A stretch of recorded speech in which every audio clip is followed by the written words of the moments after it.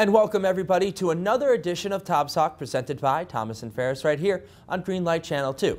I'm the host of Tobs Talk, Jake Donnelly, and the Tobs, well, they're now 2 games above 500. They sit at 25 and 23 after a 7-1 victory last night against the Morehead City Marlins. Ryan Mintier took the ball for the Tobs, and just like his last start against the Fayetteville Swamp Dogs, he made it all the way into the 8th inning.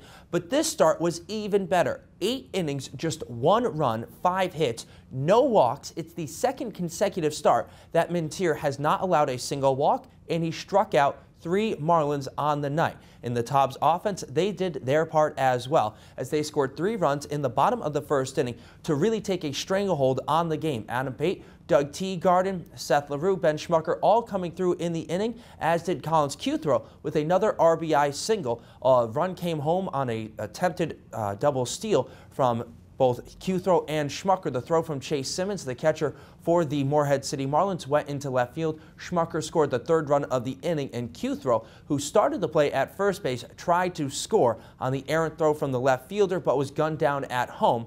The Tobs, they did win the game 7-1, but they had 2 guys thrown out at home in the game, and the reason that didn't matter was because of Ryan Mintier, who retired the first 11 batters that he faced before allowing 3 consecutive singles in the top of the 4th inning, which made the score at that point a 3-1 game. But the Tobs, they got that run right back in the bottom of the 4th inning on an RBI double by Drew Cole, his 11th double of the season, and his second time in as many nights that he came through with an RBI double, the big one 2 nights ago against the Fayetteville Swamp Dogs, which turned a 3-2 8th inning lead into a 4-2 8th inning lead.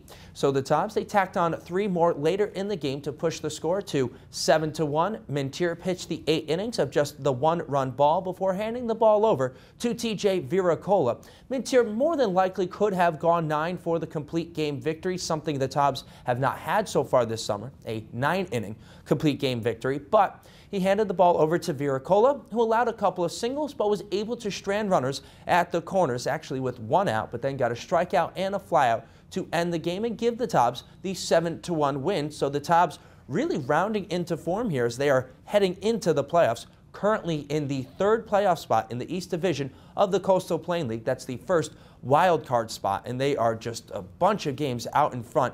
Really, 2 more games should secure things for the Tobs' first playoff berth since 2009, but of course they need those 2 victories, and hopefully they'll get one tonight against the Fayetteville Swamp Dogs, their opponent in tonight's game. 7:05 start, gates opening at 6 o'clock. But when we come back on this edition of Tobs Talk presented by Thomas and Ferris on Greenlight Channel 2, we'll have head coach of the Tobs, Justin Hay, who is in a very good mood after his team has now won 2 in a row.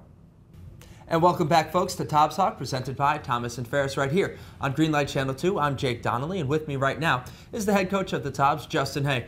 Justin, another very good win for the Tobs last night, a 7-1 victory. Ryan Mintier took the mound, and he just really mowed down the Marlins. What was he doing out on the mound that had him just so effective? Well, it's something we've been working on with him throughout the course of the year. First pitch strikes and pitching with movement. You know, it's something that's really helped him as he's moved along. You know, Sunday we had 2 great Hall of Famers inducted, Greg Maddox and Tom Glavine. And watching the Hall of Fame induction and really listening to them, and Leo Mazzoni talk about them, he talked about never talking about velocity and only about late movement. And to hear Maddox and Glavine talk about their changeup and their 2-seam, and Maddox talk about the last 15 feet not being able to see the baseball real well, and if I can make the pitch move right then it's even harder to hit, and velocity doesn't really come into play. And Ryan's got a good arm. He's got 90 miles an hour in his arm, and we've seen it at times when he's needed it. But he needs to learn. He had to learn to pitch at 86, 85, and just spot up and use movement because good hitters can time anything if it's flat. So when you get movement, which is what he did last night, it becomes much harder to hit. And then, you know, his curveball and his changeup were working well last night.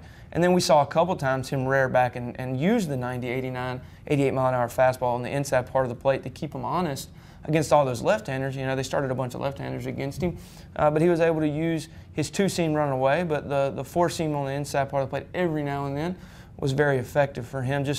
I don't think he threw it for a strike all night, but it kept him conscious about the inside part of the plate. So, you know, if he continues to do that, he's going to be able to be very good for us. And he was a guy who really didn't throw a lot of pitches, even though he went 8 innings of work. He had a chance to go out for the complete game, but you decided against it because, well, you haven't had to use the bullpen all that much. Is that what went into your decision to throw out Viracola for the night? Oh, definitely. You know, I told Ryan when he came off the mound, good job. You've earned the right to go back out for the ninth, but at this point in the season, it's more important for me to get TJ an inning than it is for you to throw a complete game. And Ryan understood that. He was very appreciative of the fact that, I was looking forward to the bullpen getting out there. He wanted to throw 9, which is something you want out of a pitcher, but TJ hadn't been able to throw as much as I've wanted him to, but that's a good thing. So going into the playoffs and going into this last stretch, I'm going to need everybody kind of fresh. I don't want to get anybody sitting down in the bullpen getting rusty. So that was why TJ got to go into the ninth. And it was really just an overall solid game by the Tobs. They scored 3 runs in the bottom of the first inning to really just take a stranglehold of the game. But it was also a part of the team that it's really been much maligned so far this summer, and that's the defense. But a couple of very nice plays the last 2 nights, including one last night by Matt Remblak, a deep play in the hole. How is he able to get to so many balls out there at short?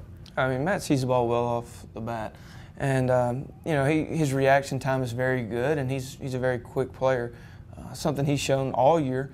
Last night it just happened to be a situation where he got to it, made a great play.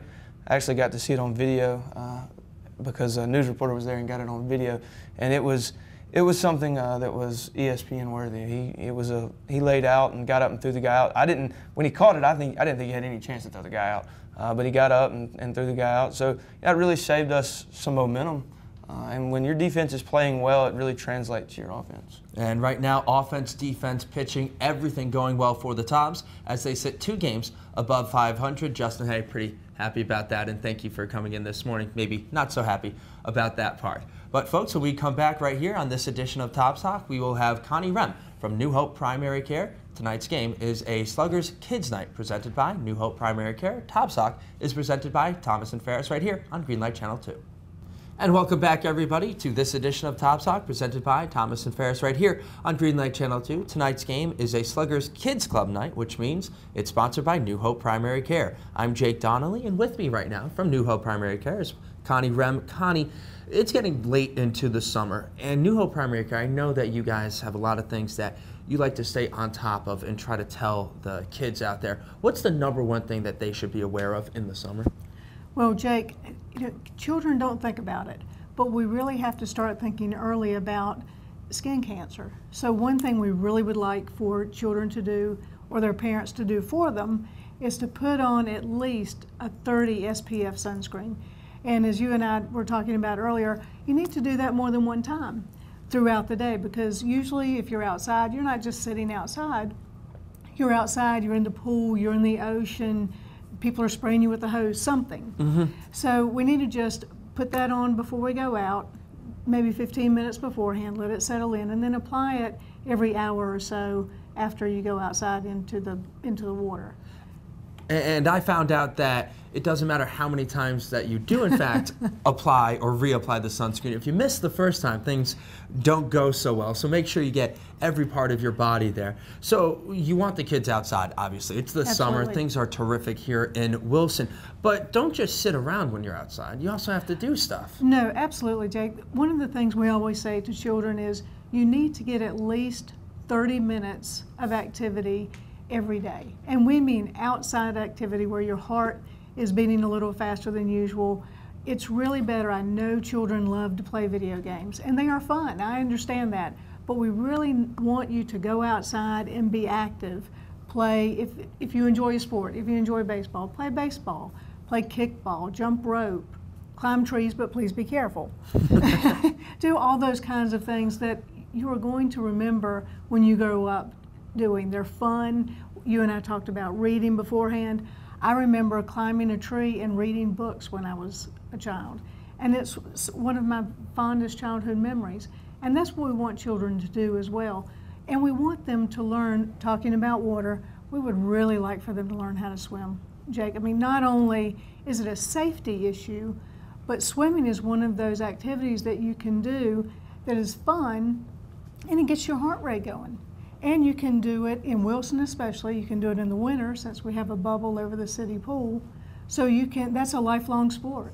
And nothing better than a lifelong sport for anybody. Yeah, and you can see people 2 years, 3 years of age, and people that are 90, 93 years of age going and swimming. And it really is never too late to start. I actually saw an article a couple of weeks ago on ESPN, a forward for the Boston Celtics, a guy by the name of Brandon Bass, who is a full-grown man NBA player, was learning how to swim, and there's this picture of a 6'7", 6'8" guy, 240 pounds, and he has swimmies on, goggles, and little infants just right around him. What a great story. Yeah, people are like, oh, so he's taking care of the children? No, that is actually, he is learning how to swim. Great. You mentioned going up into trees, and you had that quick point of saying, make sure you be careful. Yes. Did you have any troubles, or did any of your children have trouble growing up, climbing through and on trees? I'm going to say this out loud and hope that it doesn't come back to bite me. No, I have never broken a bone falling out of a tree, and nor have any of my children. But I just want people to be careful. I love for children to go outside and just be outside. And just engage in an activity that makes you happy, keeps you active. But I do want them to always be careful. Going back to swimming, we all want you to enjoy the water, but do so safely. Be respectful of the power of water. Be respectful of the power of falling out of a tree. Gravity has a tremendous pull on pretty much everything I have ever seen. That's right. All right, so remember, kids, try to get that 30 minutes of activity in the summer, and also, what, a good 30 minutes of reading? Got to get that mental sweat along with the physical one. Absolutely. All right, well, Connie, thank you so much for coming in here this morning. And remember, everybody, tonight's game is a Sluggers Kids Club night against the Fayetteville Swamp Dogs, presented by New Hope Primary Care. And after this next break, we will have Michael Mott from Two Men and a Truck. All that and more on this edition of Tobs Talk, presented by Thomas and Ferris, right here on Greenlight Channel 2. And welcome back, everybody, to Tobs Talk, presented by Thomas and Ferris, right here on Greenlight Channel 2. I'm Jake Donnelly, and joining me right now from Two Men and a Truck Moving Company is Michael Mott. Michael, what is it that you do with the moving company? I am the operations specialist. I do the hiring, training, scheduling, phone estimates, so on and so forth. A lot of truck maintenance and stuff like that. And I hear so many great things about Two Men and a Truck, including our producer, Dave Bumgarner. He actually had to use you guys. What makes you guys so popular, especially here in Wilson? Our goal is to not only meet our customers' needs, but exceed them. So anything that we can do to try to help the customer out, especially on move day, we try to go that extra length. And you guys aren't located just here in Wilson. How many locations do you in fact have? There are over 280 franchises located across the U.S. Okay, so no matter where I am, and I'm a guy that has to move pretty much every 4 months, if I didn't have my own really big truck to move stuff, I could just call up Two Men and a Truck? Oh yeah, we're everywhere. We're in 48 of the 52 states. Yeah, so, okay, you guys have some serious coverage then within the United States. And you actually started, and you know the company really from the ground up, don't you? Yes. I started out on the trucks, and I've kind of worked myself through the ranks and moved on up into an entry-level management position. Okay, but while being in that entry-level management position, you still do get out and go back to your roots. Oh, most definitely. Whenever people need a hand, I try to put myself out there and put my expertise out in the field. And now, I've actually had to move a bunch of times, like I mentioned, but sometimes it really doesn't go that well because I kind of call up a company and then they call another company. Do you guys do that, or where do you guys get all your business from, your employees? Like I said, I do the hiring and training. All of our movers are professional movers. They go through an extensive training process, a lot of which is on the job. But we don't hire any day laborers or temp workers, so anybody that comes out to the job is working exclusively for us. Okay, so really, if I call up Two Men and a Truck, I am getting Two Men and a Truck employees? Yeah, definitely 2 men and a truck employees, but you can, get a variation of 3 men and a truck.